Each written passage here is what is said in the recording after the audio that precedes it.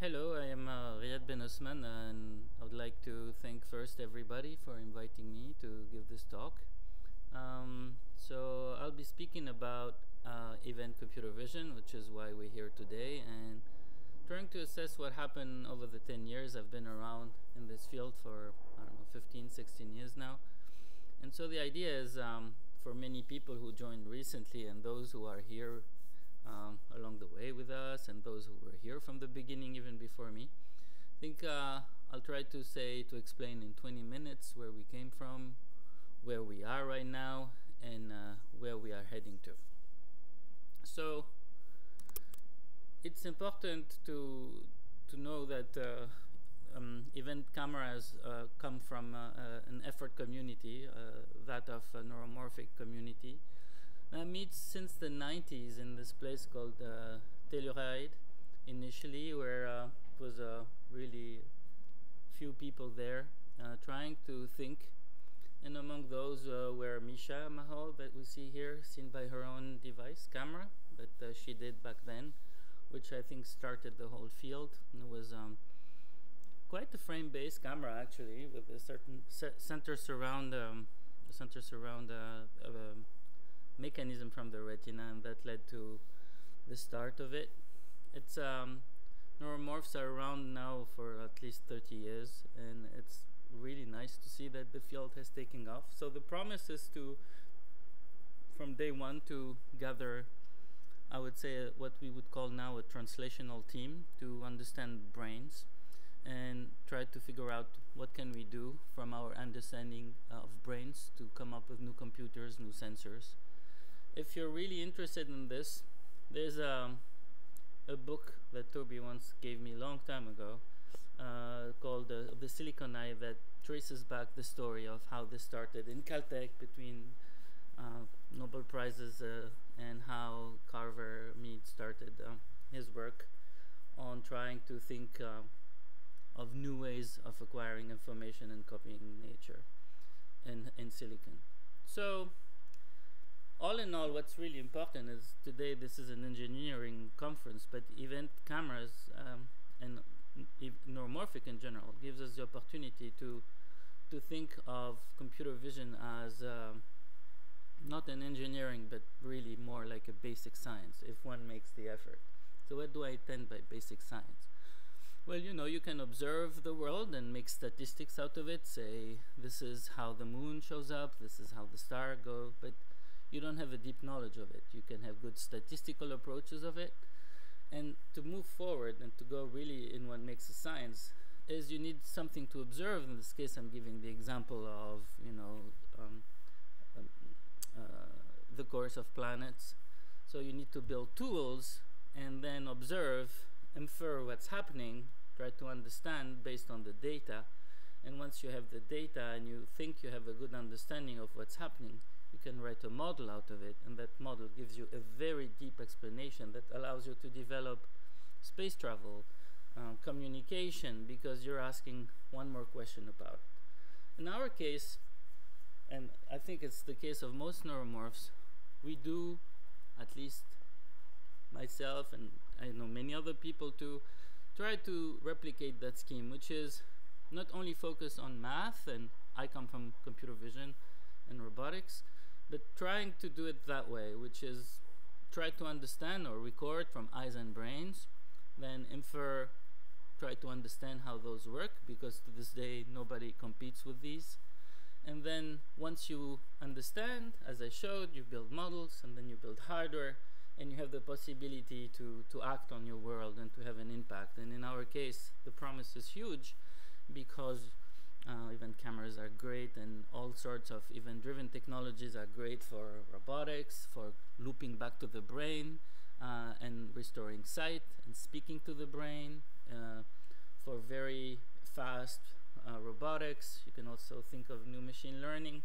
To this day, what we call machine learning is really a very crude interpretation of what the brain is doing.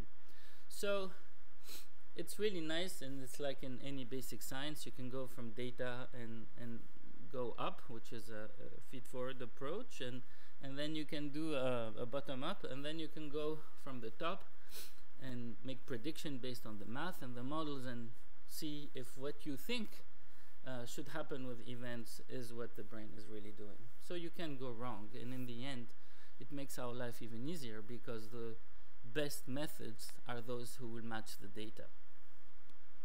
Okay, so still where we came from, people focused a lot on replicating portion of the brain in the neuromorphic community, really portion of the cortex. But perhaps the one that made it take off is the retina. And why is that? It's because the retina is the most approachable portion of the brain. You can take a piece of retina, put it in this dish where you have electrodes. You can shine movies. This is my setup. No, actually, this is not my setup. And you can record the electric activity of neurons. And it's very similar to what event-driven cameras are doing. But to be fully honest with you, because I've worked a lot on retinas and recording from retinas, the biological retina is still far, far ahead what we're doing in event-driven cameras right now. It's from a perspective of power, from a perspective of dynamic range, from operational, honestly, precise timing. The biological retina is a wonderful machine, and to this day, just for you to understand, there is no model that really encapsulates everything that that piece of brain is doing. So event-based camera is a long story. Of course, I spoke about Misha's work, but then there were quite many cameras that were built, one from Corbena, I don't remember the name, but you have a very nice TED talk about it, and then you had the octopus camera. And the one we know today comes from the work of Jörg Kramer, who passed away, and it was inside the European project that Toby took and accomplished when he finished, and that will give rise to the DVS, where Patrick, Toby, and Christophe tried to do it together, and this is how the field started. And then you have many extension. I'm thinking of the artist that spun out of my lab.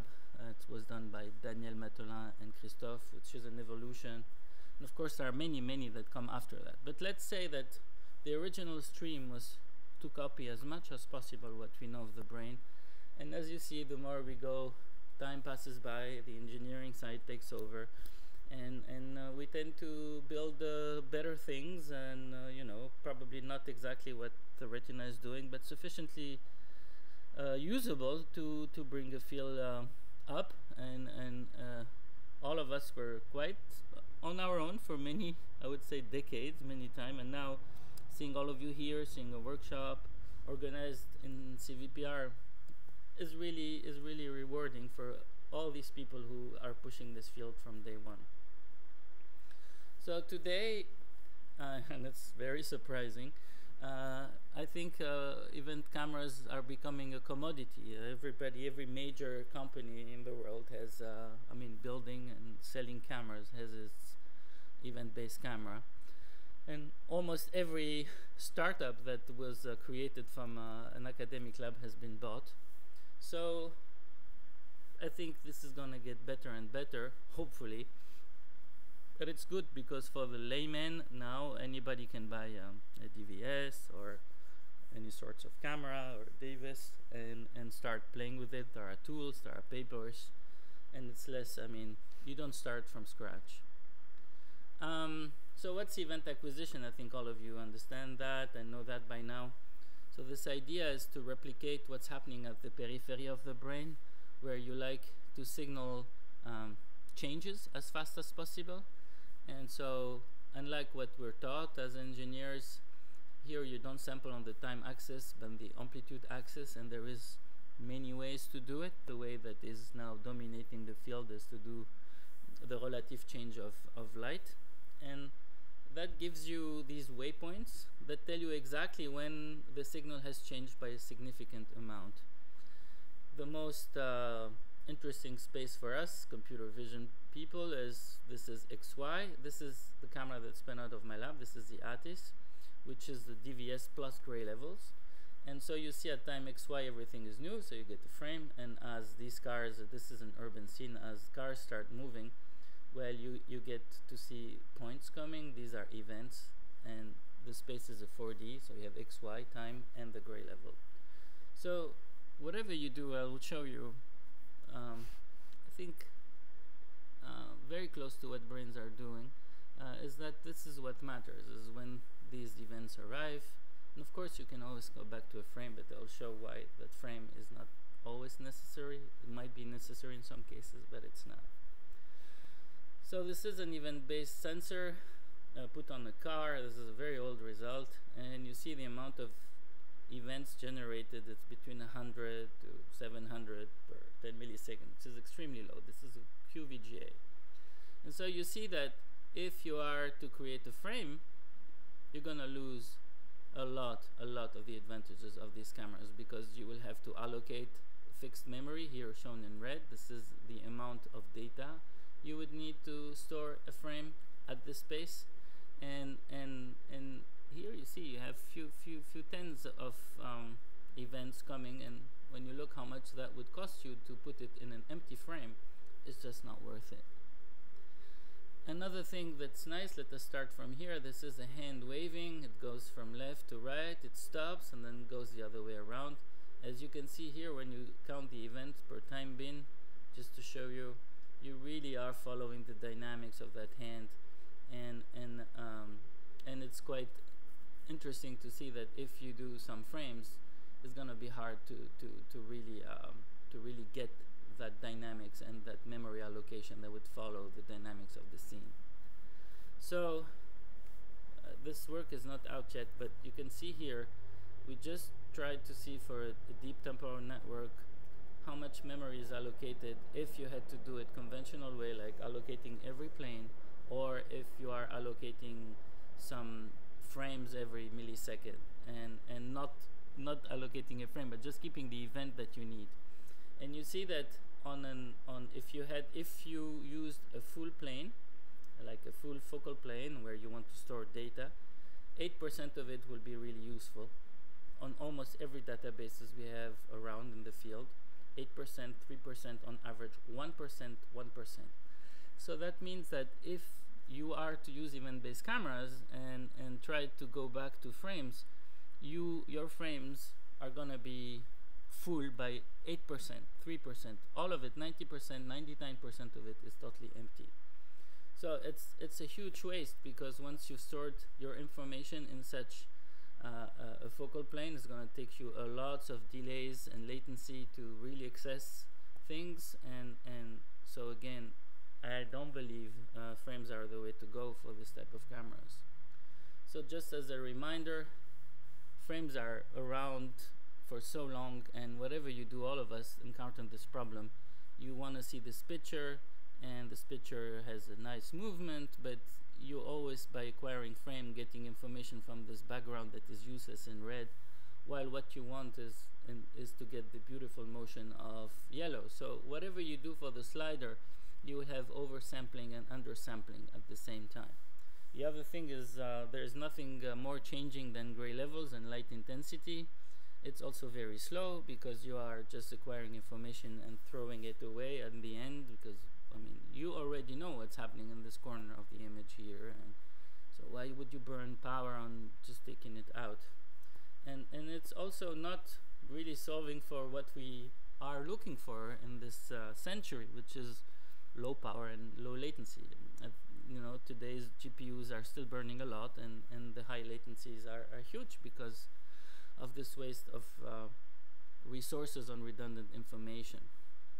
So just why are we doing this? It's because, unfortunately, science is incremental. The mother of all cameras is this camera obscura. It's a dark room, and with a hole in it. Everybody has done this. It's a pinhole model, and it could have stayed some kind of nice fantasy of history, but painters start using it to make paint faster, make more money faster. And so they would hide into this box, and they are the camera, they are the pixels, and they draw on top of a piece of canvas. And over the years, this huge box has been shrunk here to a small box you carry with you for your vacation, to put a piece of paper, and then replacing you by, you know, the original film with celluloid, and then today with just pixels. So because you can see the only real justification for using frame comes back from our way of showing pictures to somebody, but probably not the best for computation. So where is the field today? We have two sides. I would say the historic side of neuromorphic that's advocating, like myself, for incremental. When I say incremental, meaning each time you want to compute something, each time there is an event, what you want is to use that single event to add a little bit of computation on what you have been computing before. On the other side, and I've shown, by the way, why this is nice, because you're really taking advantage of the low data rate, all the advantages of event-based camera that I've been talking about in the previous slides. And on the other hand, is the field is so into frames that today it's really hard for newcomers to think out of the box and say, okay, we're doing vision without gray levels and without images, and it's probably, I honestly understand it's just too much. And so there is a huge part of the field which I'm not, is dominant actually these days, is to try to get as close as possible to a frame or to a batch of events and just run very expensive computation. That works well, of course it will work well, but each time you are generating a frame or keeping a batch of events together, you're not going to be very efficient, let us be honest, and just creating a frame by entering events into a GPU to enter a GPU again is quite far from event driven.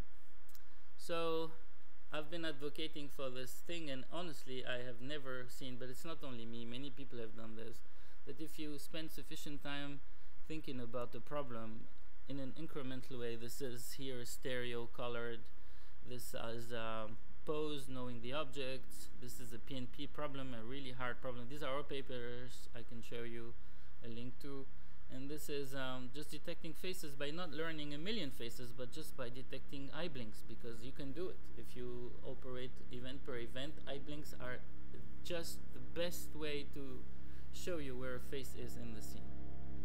So where are we heading to? Today, most of the issues we're facing in computation, I believe, in this type of event-based camera, not the DVS, I mean all of them, except for the newcomers, is what we call the arbiter. The arbiter are causing a lot of trouble for computation. Why? So when you have an array of pixels and they have to decide on their own that they've seen something and signal it, so suppose this pixel sees something, he's going to send a request to say, hey, I'm a pixel XY, like here 1 1, and I think I've seen a change, can you acknowledge? So you have to ask, send a request on the X axis and then on the Y axis, and once both have been acknowledged, you go out. So you can imagine this is a hack. It's a very time consuming hack. It dates back from 2001, but the effect of it is that you understand that if another pixel at the other end of the array also wants to signal something, you will have to put the counter and go there. It's going to lose lots of time. So what people don't want to do is do that precisely, and so these arbiter have the tendency to favor pixels who are really close to each other. Meaning, if a pixel came here, you try to say, okay, I'll stay here. I forget about the rest. I'll go later. But for now, I'll try to focus here. There seems to be something, and that scrambles time. And that makes that if you take a bar and you pass it 3 times in front of your favorite event camera, you will see that pixels don't respond in the same order, that some pixels are not responding at all, and if you record it from a biological retina, you would probably have better times with some jitter, but just much better. So to go forward, we have to get rid of that. Why? Because if we have perfect times, the computation will become really very easy and very straightforward, because what people call noise, which is not really noise. Noise is not an issue in event cameras. It's like salt and pepper or speckle noise. But the real thing is due to this arbiter and to other reasons linked directly to this type of pixel we are using. So the promise of our field is, to go beyond this Moore law. There was this gentleman called von Neumann that I don't think has anything to do with the bottleneck, but so the idea today is computers, you spend more time. This is a processor, this is memory. So you spend more time shuffling data around, like 80% of the energy of your computer is spent on shuffling data around from memory to the processor and back to memory. If you bring it to our everyday analogy, it's as if you're holding a calculator in New York and your data are in Australia, and you have to shuffle data from Australia and New York for every operation you do. And brains, as far as we know, are not based on such a principle. It's massively parallel. There is no notion of memory separated from computation. Everything is together. And going here allows us to go away from this flattened curve that is now shrinking processors to the level of single atoms. It becomes impossible to shrink them more. So the Moore law has come to an end, basically. And if we are to use our sensors and really have something massively parallel that can process in this way, like the brain, then you solve for low power and low latency, and we are solving, we are a serious contender for our century's challenges, which is IoT, which is this idea that every piece of hardware around you can speak to you, can tell you things, and is smart, etc. If we do that today, it has to be local powered, and it has to be, local computation. We cannot go everything through the cloud and back. It would be simply impossible. So today, the field is, when we think about, fine, we have good cameras, we have good software, how do we run it? Well, today the only alternative is to say, hey, we are copying the brain, so we are gonna put neurons in silicon. And there have been, I'm showing the commercial thread here, but I think everybody in the neuromorphic community sooner or later built or some sorts of neural chip and hardware and FPGA and everybody. And the problem there is, as I mentioned, we are really tied to neuroscience, and neuroscience doesn't really have a model that can solve all problems or allow us to do what we are doing as engineers, to write equations and solve for low latency and the low power we are craving for. So today, this idea of replicating is reaching a momentum where you have Loihi, which is a wonderful chip, but the cases are very limited. What do you do with neuron apart wiring them? You have very few theories that help you do stuff, and it can work, but spikes are very crude and elementary, and at least artificial spikes. And whatever we do, it's really, really far from what the brain is doing. So instead of, this has been shown in the past for an airplane, but honestly for lots of other things, instead of replicating, I guess the best thing is to understand what makes this bird fly, and probably not because it's flapping wings only, but what are the elements around it, and build, a jumbo jet rather than a flapping bird, although both are interesting from different perspectives. So I think Terry Sinofsky has a very nice talk, and he shows that there are many ways to approach the brain. What we are missing today is the right level of abstraction for us to get a processor that does the job and allow the community to run its code efficiently and think of new ways. So you see, this is interesting. This is the advent of something new. So what are the next steps? I think we should, and we probably are going to do, explore new form of event acquisition. This one that everybody is using and copying and is one of many. And there is, I've been very harsh on images, but I think,